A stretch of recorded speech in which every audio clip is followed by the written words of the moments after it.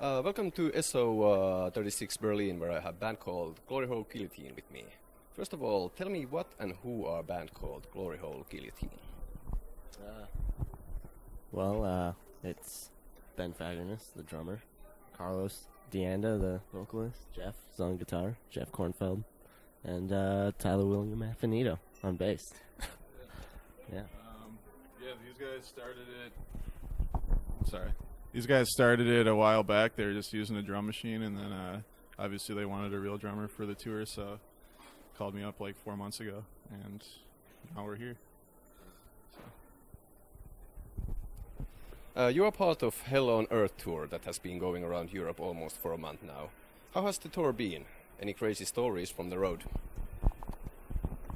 The tour's been great. All our tour mates have been super friendly and easy to get along with. Honestly, Cattle Decapitation has been like one of my favorite bands for a really long time now. So touring with them is kind of an unreal experience, but overall it's super great. We all get along on the bus. As for crazy stories, it's just a lot of Travis pulling pranks or like just being weird. For example, he ganged up on the tour manager Errol and just started rapping at him with like cheesy 90s sunglasses, colors by like Ice-T. It was hilarious. Like 3 in the morning in the middle of nowhere on the road. So it's not as crazy as people think. A lot of drunken evenings, very drunken evenings. Basically, the tour started off on the 1st. So we get onto this giant double-decker bus. We think, oh yeah, this is going to be great. It's going to be a lot of fun. It has been for the most part, but if you think about being on a bus with 20 other dudes, it just, after the first week, just starts to smell. It's been a lot of fun, but we have gotten really personal with each other, and yeah, more than I ever thought I would with any of these bands on this tour. Yeah, well, they're all super great. We love them a lot, pretty much at this point. We're all bros. The hideous dudes in particular have been like super nice, super hardworking dudes. Those guys are killer. Those very professional band. Yeah, as said, you've been touring now almost for a month now all over Europe. How important are live performances for your band? Live performance is probably the most important thing for a band to do. That's basically your imagery, how professional you are able to perform these songs live. Whereas the studio, you get as limited time as you need in order to get the most sound you want. But live performances are a right then, there moment. You got to be not only playing right, but you got to make sure your stage presence is all over the place. You got to put in a lot of energy because that energy feeds onto the crowd. Yeah, for me, a live performance is single-handedly one of the most important things that you could do being in a band. As he said, because it's a right there, right then thing, you only have right there, right then to entertain these people for however long you're up there. So doing almost anything on the stage as far as jumping around, going crazy. One night I rolled my foot on stage, actually, or rolled my ankle, which was very painful, but anything to keep it going and keep it fun. The other thing with live performance is being a musician is a job, and for live performances, like let's say you're in an orchestra, if you make one mistake, chances are you're going to be fired right there. As far as athletes go, that type of thing, you're able to make some mistakes over and over again, but as far as musicianships go, you have to make sure you can't mess up, and if you do, you have to pull it off, just keep on going. Yeah, and plus, we're the first band, so they brought us on to get the crowd going. So we try to do that every night, with our performance and our stage presence. Okay, the band has been together for over a year now. What made you guys put together a grindcore band in the beginning? We started off with a mutual love for the band Agoraphobic Nosebleed. Those guys are one of the craziest bands we have ever heard. Basically, they use a drum machine, so it's just as fast as possible. It's some points it's just noise, which we absolutely love. So with our mutual love of these bands like Napalm Death, Agoraphobic Nosebleed, Pig Destroyer, we just kind of wanted to capture that feeling and extreme imagery of just being like an insane fast band.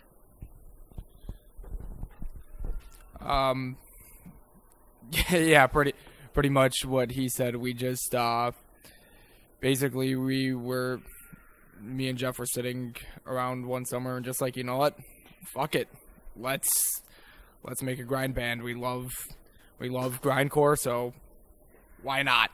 So we just started writing how we want to. Every song's felt very natural so far that we've written. Everything's felt very fun.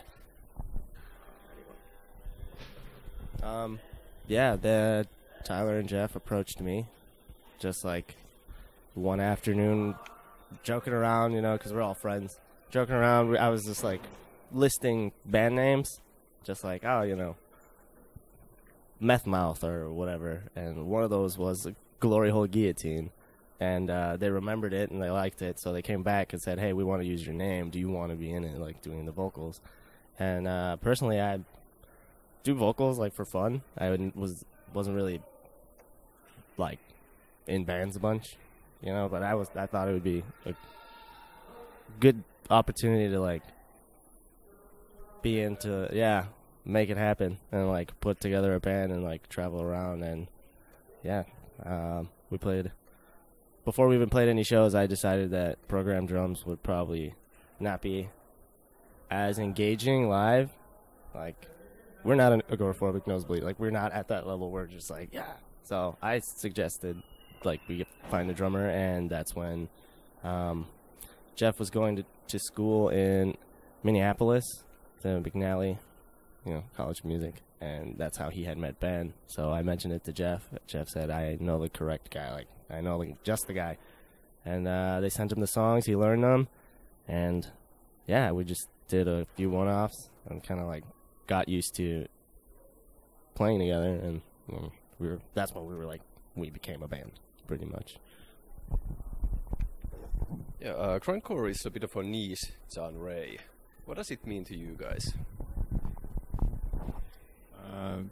I'm probably actually honestly the least grindcore fan of the band, I guess. I do like grindcore, but grindcore to me is kind of like a more politicized death metal. Like, death metal is all about just gore and horror shit and like a lot of fake or like made up things, and grindcore is always to me has felt more real, lyric wise.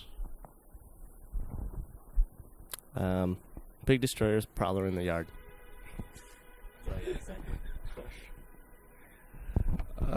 To me, grindcore is the ultimate natural evolution and end of music, I guess. The most extreme end that you can get.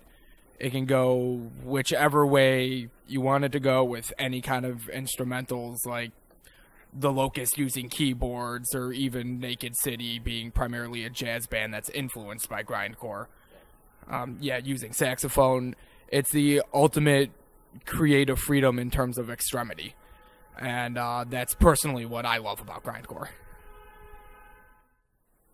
To me, I want to say grindcore is probably in my opinion, one of the most extreme genres. There are definitely a lot of people who are into metal, death metal, but they absolutely hate grindcore. We played a show a few days before we actually went on tour, and it was mostly like black metal, death metal. And we play these really quick 30-second songs. People don't know when they start, when they stop. And as we were kind of walking out, loading out, we heard someone say, "Man, I hope there's no more grindcore. I hate that genre." To us, it's not necessarily serious at all. We can have some serious songs. We can have some not serious songs. It's all about the creativity and just extremeness, like trying to pull the most extreme way possible in 30 seconds. Okay, you guys come from Lake Zurich, Illinois. What interesting could you tell me about your hometown other than Paul's Park? I've actually lived in Lake Zurich the least out of all of us. Like, I moved there. Yeah. So, yeah, Ben doesn't even live in Lake Zurich. He lives in St. Paul. Minneapolis. They're the same. Twin Cities, right?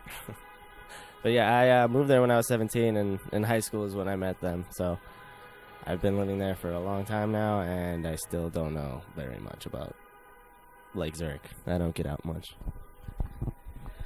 Lake Zurich is probably one of the most boring towns in Illinois, honestly. It's just a kind of a peaceful suburb. Nothing really goes wrong ever there. It's just, we think it's kind of funny that this band, Gloryhole Guillotine, came out of the most, like, peaceful place. It was named, like, one of the top 10 places to raise a family. So, we're kind of just coming from there, hoping that no one takes us too seriously. But at the same time, we could be the most extreme people in Lake Zurich. Lake Zurich is probably the most middle-of-the-road suburb you could ever get. There's not much bad things that happen there, and the only bad things that happen are, like, very, very minor. Like, oh no, someone spray-painted a dick on the side of this building once in several years. And then there's, I think, like, one of the biggest things that happened in Lake Zurich was it got mentioned in some movie. I forgot what. Gravity. It got mentioned in the movie Gravity, and I think at one point they had the biggest fidget spinner in the world. Yeah, there's some article I saw at some point. I live in Chicago now, so, like, I was so far removed from this, but there's the biggest fidget spinner in the world. And that's about... That really perfectly sums up Lake Zurich. Like, if I lived in Lake Zurich, I would need a fidget spinner, for real. A giant fidget spinner. So, I think that's it. I think that's all we got about Lake Zurich. Okay, thank you very much, guys, and break a leg tonight. Thank you.